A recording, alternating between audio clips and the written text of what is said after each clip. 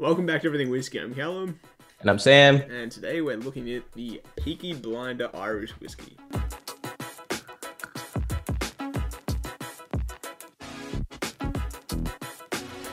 Alrighty, so back another Zune episode. We just got told we're going to be locked down for even longer. Whatever. We'll see how things go. Fun. Yeah, can't be bothered. I just don't care anymore. My will to live is gone. Peaky Blinders whiskey. It's basically by a brewery. They started it. The brewery's called Sadler's. I don't really. This is like one of their only like legit spirits. Like the other ones are kind of like. What were the other ones you said? They were like, and there was they're like so. raspberry rum, weird like things. Yeah. I don't know, which is fine, but they're not exactly like a whiskey distillery. Like that's their thing. This is just like something they've done. They do some spirits, liqueurs and stuff, but they're predominantly a brewery. Mm-hmm. So Sadler's Peaky Blinders blended Irish whiskey bottle design. I mean, it's fine, but it's so like, I get it. Look, it's cash grab, whatever, go for it. So yeah. fair play to them. They're using the imagery of the popular show and they're making money off it. So fine. Is that even legal? Surely there's some copyright. Apparently law. So. Or is Peaky Blinder a? Because that it might be a generic term or something. Is that an Irish term? I've watched. Are they Irish or are they? I thought it was like British. Well, I think it's like both. It depends on like the regions and stuff. Because there's like, I think it's both. Because it's like back then it was like the Irish and the British had beef and stuff because they were all living in whatever. Anyway, I don't know. Maybe Peaky, if you know, maybe Peaky Blinders is like an actual, like a general term, not something. Oh, is the show like Peaky specific Blinder or Blinders? Peaky Blinders. This is just singular.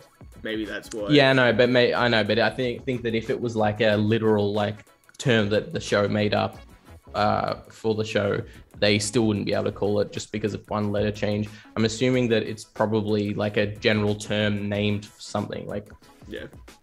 Let's find it. Yeah, I don't know how much of that you're going to include, but basically we just Googled it and Peaky Blinder is a historical name for the gang that the show was made after. Yeah, so I guess they can't really take credit for a literal historical group.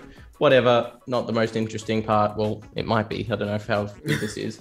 Straight out the nose. It's straight ethanol. Ethanol, yeah.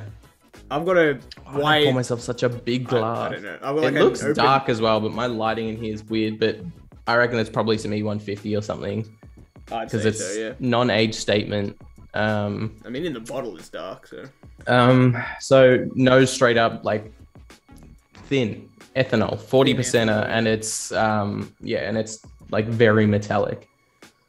I mean, that sums up the nose perfectly. Yeah, it's just metallic. There's some sharp vanilla notes as well. There's some fruity kind of sultana notes, but they're all like. I reckon it's vanilla, but it's that acrid, sharp, chemical, like additive vanilla. When I think of that, I think like the vanilla essence, which is still clearly vanilla. You know the one that has like it's vanilla flavoring or whatever, but it has vanilla in it, but it's like actually got alcohol in it. It's for like cooking and baking and stuff. Vanilla essence. It's like isn't that what that is? There's that the alcohol one, but yeah, whatever. It's like really sharp metallic vanilla. Yeah.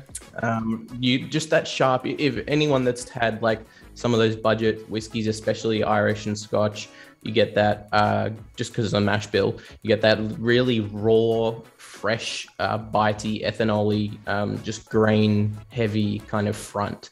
And there's not really anything else going on in the bottom or anything. It's missing a lot of base.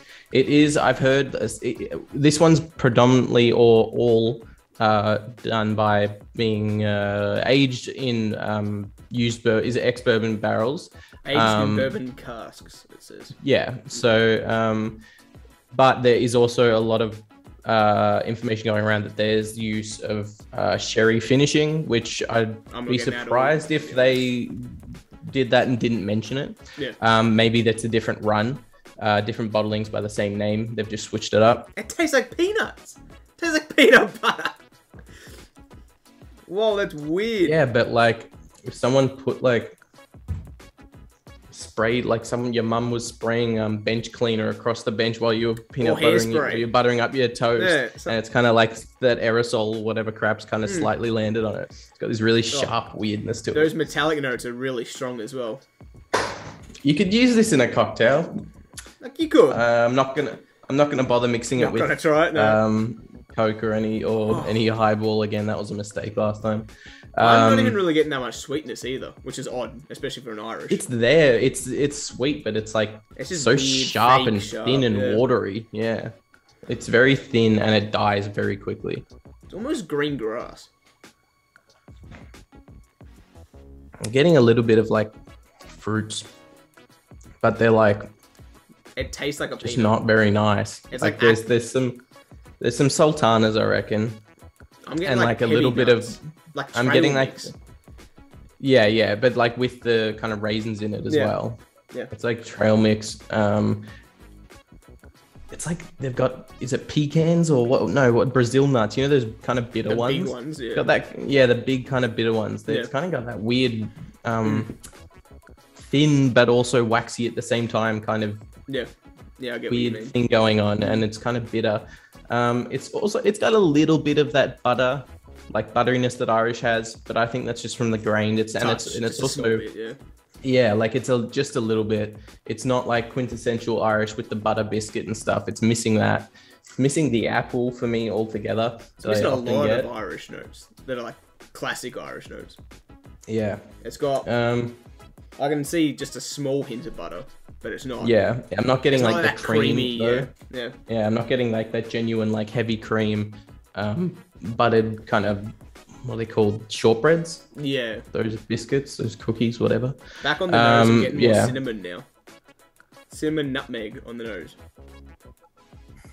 Yeah, it's a little bit of spice, but it's like you can't tell whether it's spice like from a note or if it's like the ethanol kind of just like sharp, like because it is very sharp and thin. Look, this isn't like horrendous, but it's not good for us. If you've tried it and you like it, it's too ethanol-y. It needs like ethanol I don't know, a trail mix. It's like you've gone hiking with your ethanol for your cooker and you've dropped your nuts in the ethanol. That's what it tastes like. Dipped your nuts. Bag. Instead of pouring like dip your nuts in the ethanol. Don't you hate it when that happens? You go for a hike and you drop your nuts in the ethanol. It's just happens to everyone. I don't know. It's a very valid note. Everyone in their head right now is going, oh, I know that. I remember that. I know what that tastes like.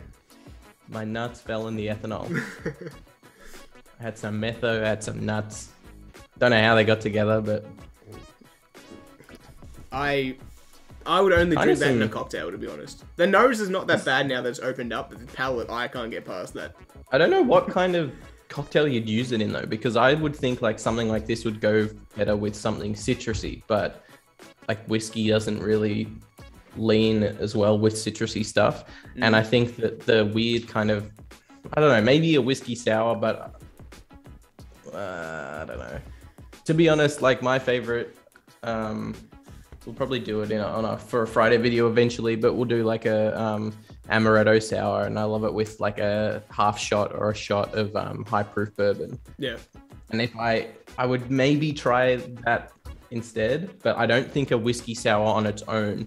I think it would need like the amaretto and stuff. I don't think we mentioned the price. This is $45 to $50. So I mean, falling in that price range like Jameson, Proper 12, I would drink both of those over this.